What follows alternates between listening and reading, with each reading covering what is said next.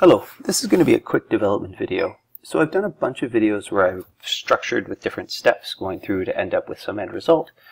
I think that's really important to kind of follow along and understand a lot of the theory behind the things, but I think sometimes we just want to build something. So this is a new kind of video I'm going to start developing called quick development videos, which essentially is just going to go through building some simple program. And for this video, we're going to build this. It's a simple program that allows you to practice simple addition. I made it for my son actually. So really quickly, the way it works is I can put the answer here and say check, and it gives you some verbal feedback. So 5 plus 8 is 12. Oh, and that's wrong, so it turns red. So 5 plus 8 is 13, and this is great. You can hit say, because I imagine the person using this might not be able to read yet. So I hit. So it kind of says an equals, it reads it out for the user. Okay, so with that in mind, let's dive in. So I've made this file here, and the first thing I'm going to do is I'm going to import tkinter as tk. I just tend to do that because it's how I like to access it. I'm going to use the random module because you might have noticed that when you get it correct, it says different things. And I do that by generating a random number and then making a decision based on the number that's been generated. I'm going to import OS. OS is a module that allows you to run simple command line or terminal commands. And the way I actually get this program to talk is if I come here, I just simply run the say command. So say hi, and you can also do say hi like that. So those are the modules I'm going to import. Because I'm not setting this up using proper class and proper object class structure, I'm going to set up the two numbers that are going to be added as part of a list. Ultimately, it just means that I don't have to pass things around. If I set these up as primitive types, that is just simply if I did something like num1 equals 3 and num2 equals 4, we run into some problems trying to access them in the functions. So what I like to do is I'm just going to set them up as a list. And I know that the first element in the list is the first number, and the second element in the list is the second number. So there's a button to press, and I'm going to create a function called runMe. I'm not going to put anything in there right now except for running. I created a definition called say, and what that's going to do is that's going to basically says the question. Okay. And now what I need to do is I need to set up my window. So we're using tkinter, so I say root equals tk.tk. That creates my main root. And I'm going to hit enter a bunch of times. I'm going to say root.mainLoop. And main loop, remember, is a function that essentially causes the main window to come up on the screen, and it sits there in a loop waiting for something to happen. These are event-driven programs, meaning that they kind of set themselves up and sit there in an infinite loop waiting for an event. And the event in our case is going to be clicking either of the buttons. So let's just save this, and let's just make sure it's running. So I'm going to say Python 3, GUI, add practice. This is the video file, and there's my window. Nothing's in there yet. That's okay. Okay, so now here what I'm going to do is I'm going to add a variable called size. I'm going to set it equal to 36. I don't access this variable anywhere inside these functions, so I can make it just a straight up integer. That's fine, but this is going to be the font size. And so by setting it to an integer here, I can easily change it in one spot, and that change will affect everywhere. All right, let's set this thing up. So we're going to say num1 label equals tk.label. So I'm going to construct a label. We're going to put it in the root. Text is going to equal str nums at 0. So I'm basically going to take the first element of nums and put it in there. And the font is going to equal to Helvetica and the size. Let's kind of get a little more space here. There we go. Okay, now you'll notice if I just save this quickly, and actually let's kill kill this. Quit. Let's run the other version. And you'll notice, opposed to some of my other programs I've made where all the widgets are packed in order, this one we have widgets next to each other. And we use what's called the grid layout to do that. So the grid layout is designed such that you can give a row and a column position to each of the widgets, and then it will put it in there. So we think about the rows, which run this way. So we have 3 rows in this example. Row 1 is here, row 2 is this button, and row 3 is this button. And then we have, let's see, 1, 2, 3, 4, 5 columns. So whenever I use the grid geometry manager, I have to give it both a row and a column. And if I want that widget to spread across multiple rows or spread across multiple columns, I use what's called a row span or a column span. Okay, so num1 label dot grid, and I'm going to set the row equal to 0 and the column equal to 0. So now I'm going to make what's called an operation label equals tk label. Oh, what am I doing here? tk label root text is equal to, and this is the plus symbol essentially. And I'm just going to copy this font here so I don't have to keep typing it. And there we go. That should line up now. Oh, I'm missing a bracket there.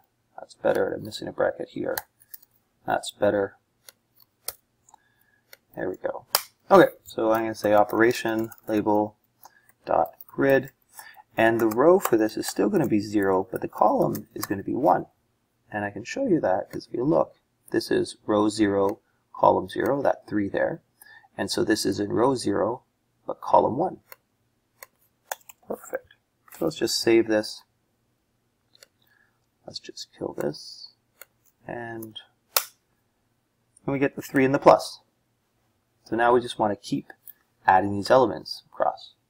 So this is going to be the next thing we need is we need num2 label equals tk label root text is equal to str nums at 1. And again, I'm just going to take that, copy it, and paste it in there. And I'm going to say num2 label dot grid, and I'm going to put it at a row of 0 and a column of 2.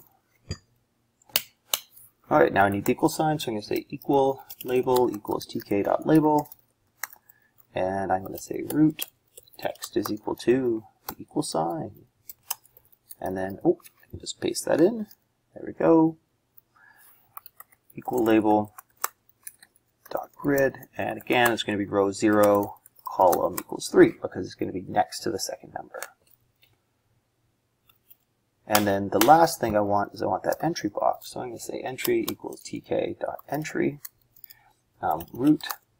I set the width to 2 because the way this program is designed that you'll never get more than a 2-digit response. And remember, the width for an entry box essentially means how many characters fit inside of it. And we'll just paste the font there, and entry dot grid, and I'm going to set the row to 0 and the column to 4. Let's see what this looks like, shall we?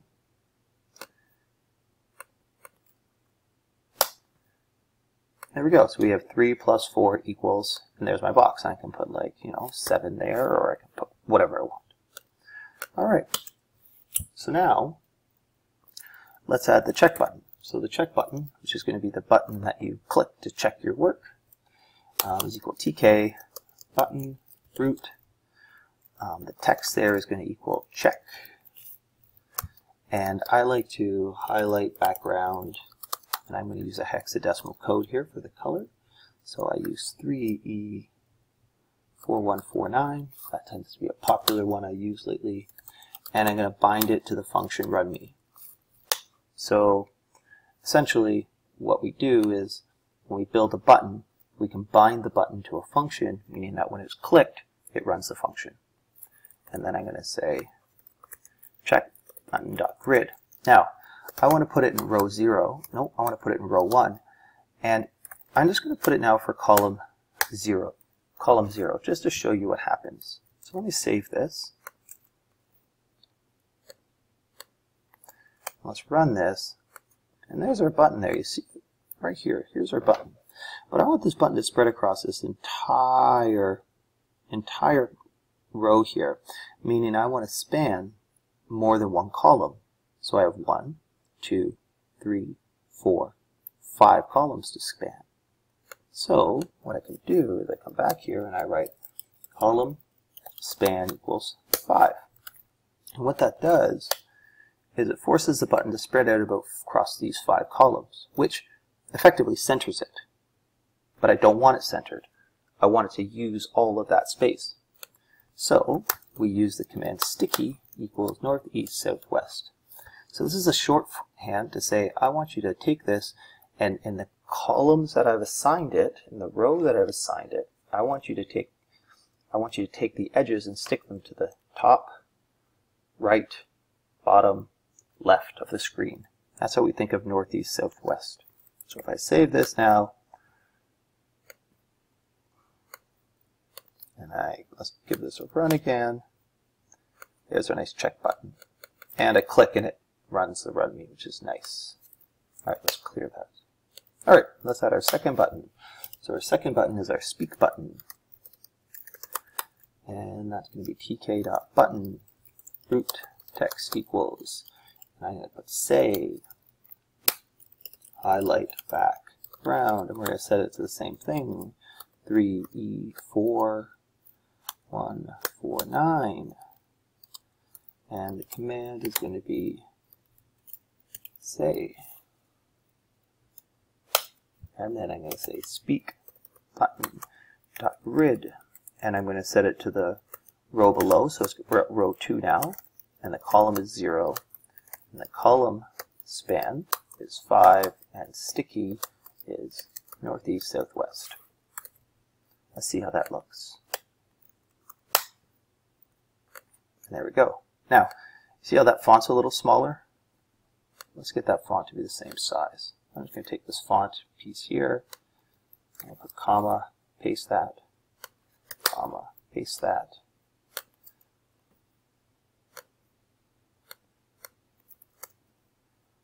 Now we have a little bit bigger font, which is a bit nicer.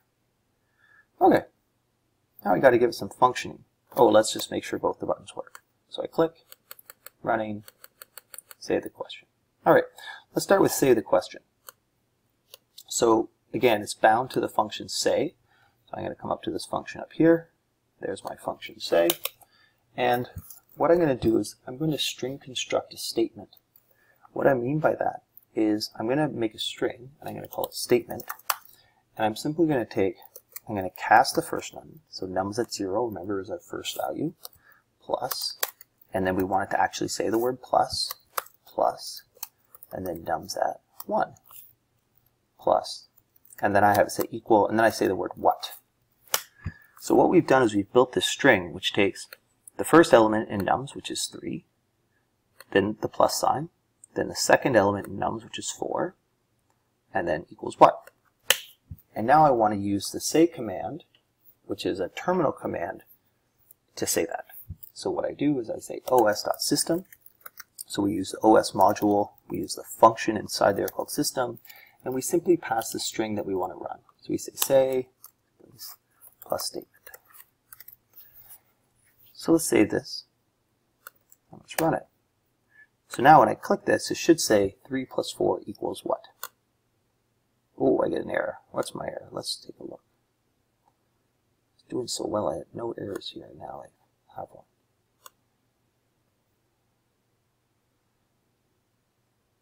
Oh, I forgot an S on nums. There we go. Let's try this again. Clear. Oh, the program still runs. So let's quit the program. Let's see, are we right? 3 plus 4 equals what? There we go. 3 plus 4 equals what? Perfect. Now, it's good to note that this is only going to work in a Mac because we're using a terminal command, but if you're building a prototype, it's not really too much of a stretch to then kind of translate this to other platforms. All right, let's actually do the math now, because right now if I put a number in here, it doesn't check it. All right, so how are we going to do this? Well, what I'm going to do is I'm going to use a simple if statement. I'm going to say if, well, let's do this actually. Let's say the result is equal to, and we're going to say int entry.get. So what am I doing here? Is I'm accessing whatever the user has put inside the entry box, I get it, and then I cast it to an int. Because remember, when we access it, it accesses it as a string. So then I say if, and I say result is equivalent to nums at 0 plus nums at 1. Let's make sure we put nums. We did. Well, what's going to happen? Well, what's going to happen is we're going to set, well, we'll do a couple things. I'm just going to print to the console for now correct. That's just to help us see. So I'm going to generate a new random number because we have to generate 2 new numbers to add. So nums is equal to random.rand int 0, 10, and nums at 1 is rand int 0, 10. So essentially, the first thing I do is I generate 2 new numbers to display for the next question. Perfect. Okay. Now, let's update the actual display. So I'm going to say num1 label dot. I'm going to config. This is a general function that actually allows us to change some of the states or the look of that specific widget, which is a label. And I'm going to set the text to nums at 0. So I generate a new number, and then I update the display. nums2 label, or num2 label dot config text equals nums at 1. And then we want to do entry dot delete, and we're going to delete everything inside the entry from 0 to tk.end. And this is just a short way of saying take the first character inside the entry box and delete everything to the end. So this is a reserved, saved constant inside the tk module. All right. Now I want to give some, positive feedback to the user. So what I do is I generate a rand num, so a random number, and I'm going to say random from .rand int 0 to 4. So I generate a random number from 0 to 4, and I write this if statement. If rand num is equivalent to 0, well, os.system, I'm going to say, good job. elif rand num is equivalent to 1. Oops, let's clean up that syntax a little bit. Let's just be consistent here. You don't need the brackets, but I just tend to do them. I do a lot of programming in Java. And I'm going to say, what am I going to say? Great work. And then I'm going to say elif rand num, or should be rand num is equivalent to 2, os.system, say spectacular.